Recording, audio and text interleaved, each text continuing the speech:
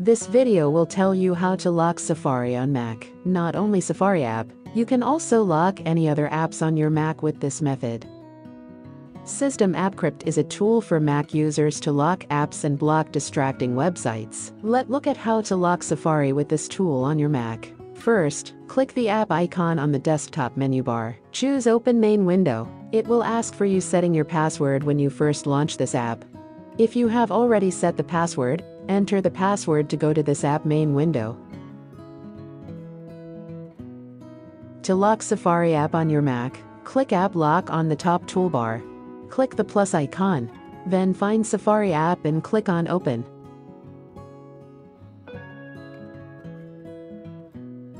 Now Safari is locked with password on your Mac.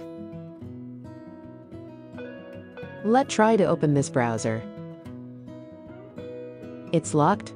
You need to enter the password to access it. This can help you keep your Safari bookmarks, history and other information private when others use your Mac. There are some other advanced features. For example, you want to lock Safari during certain time, you can set schedule on it.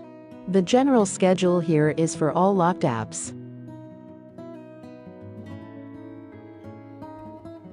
You can also set custom schedule for Safari app. Click Safari icon, then click the clock icon here. Enable custom schedule here. Now you can put time limit on Safari.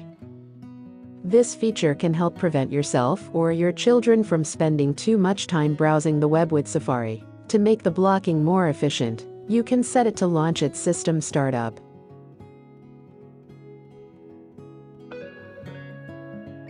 In addition, if the user wants to quit the blocking, Cisdem AppCrypt will require for password. And every time open this app blocker tool to change the settings, needs correct password too. This app can also block certain websites on Safari. Click Web Block in the main window. Add specific websites to block.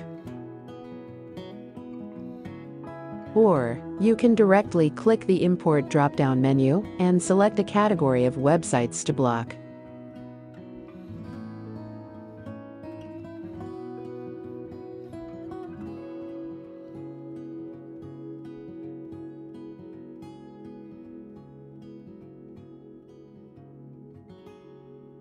Cisdem AppCrypt is powerful and easy to use. You can use it to lock Safari app and any other unwanted app on your Mac with password. It also allows you to block any inappropriate websites on Safari, Chrome and other browsers on your Mac. You can find the official free trial download link in the description section below. Thanks for watching this video.